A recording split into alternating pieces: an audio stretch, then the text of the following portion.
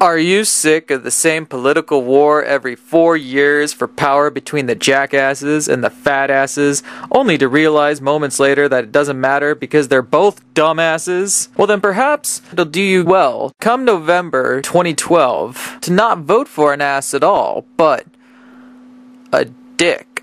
That's right, it's official. I am now running for President of the United States.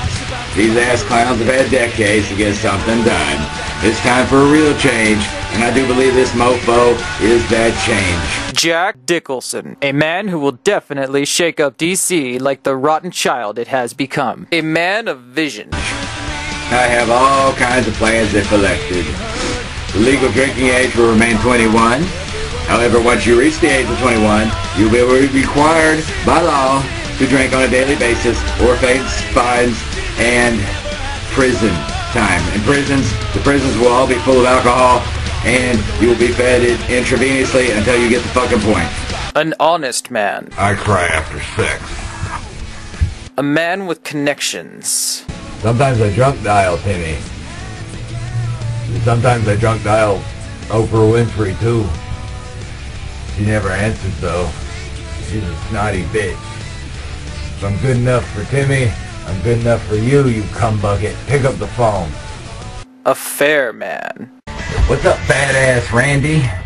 Not to be confused with badass Andy, and that will get confusing after a while. I demand that one of you change your name immediately, or... A man of discipline. Or when I'm president, I will imprison you. A man who remembers what he says. Actually, the prisons will be full of alcohol, so I will, in fact, not imprison you. Ha! That'll show you.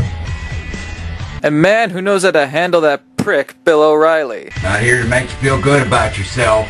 I'm here to waste your time. Sit down, shut up, play with yourself. Are you mad? A man with great thoughts. This morning, as I was masturbating in the shower, a thought occurred to me. A man unapologetically unafraid of exposing his own flaws.